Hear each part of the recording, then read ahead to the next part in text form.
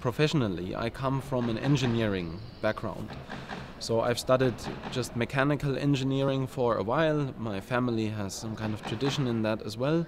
And I studied computer science, and I worked as an engineer designing things. What we've experienced in Wikileaks is that there is a big potential for providing whistleblowing services on the internet. So a place where someone that has information but cannot publicly disclose it, where this person can go and leave this information anonymously for someone else to publish it.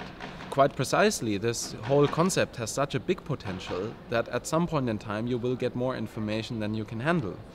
And the question of how to publish a certain information, of where to draw a line between privacy and the public interest, this question becomes very complicated. And it becomes so complicated that me and a few others, we felt it needs a more complex answer than what Wikileaks can offer.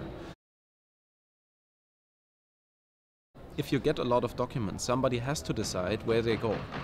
And the easiest and the most just solution, I think, is to leave this up to the source, because the source might know who has an interest. So the source can now say, they give it to a certain NGO, as you suggested, but they can also say how long it remains exclusively with that NGO. With NGOs, this exclusivity is not so important, but it's important with media organizations, because every reporter that gets information wants a scoop. This is the economy of how media works.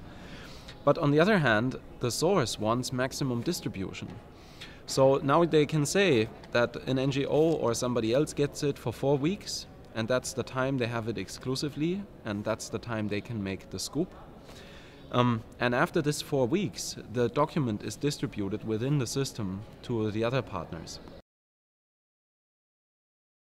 If you do these kind of publications, the only group that can help you to reach the masses is the media and some very high-profile NGOs. So if you involve these people in the publication process, they will make sure that such material gets the proper research, that it gets the proper context, because that is what the press provides you, context. They tell you the full story, they tell you what's around the documents, not just the documents, but also what is around them and how you have to put them into a context.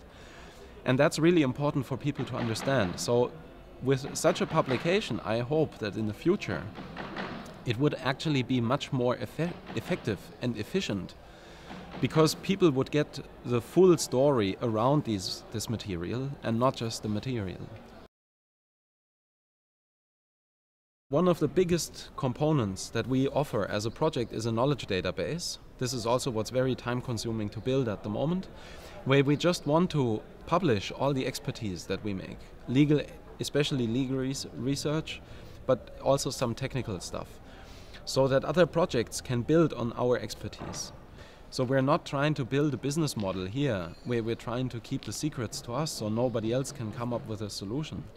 But we are trying to make sure that others can also build good solutions. And then in the end, I think it's always better to have a democratic field with lots of solutions around, and people can pick what they think is accurate, rather than trying to build the biggest empire or something like this.